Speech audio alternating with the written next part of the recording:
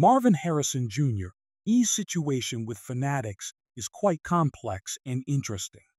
It seems that his refusal to sign paperwork allowing the NFL Players Association, NFLPA, to sell his jerseys stems from a larger conflict between him and Fanatics.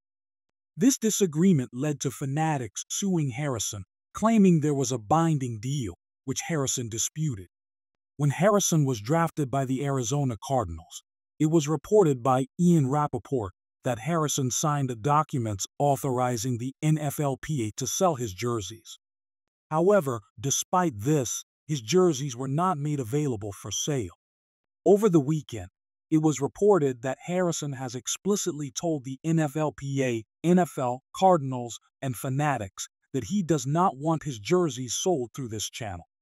This standoff reflects broader issues involving Fanatics, which has faced controversy over various business practices. Recently, the NFLPA lost a $7 million arbitration case to Panini because Fanatics hired several Panini executives, prompting the NFLPA to shift its business from Panini to Fanatics.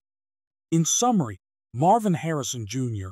E's jersey situation is a small part of larger conflicts involving Fanatics and the sports merchandise industry. The inability to resolve these issues seems to point to significant underlying tensions and disputes within the industry.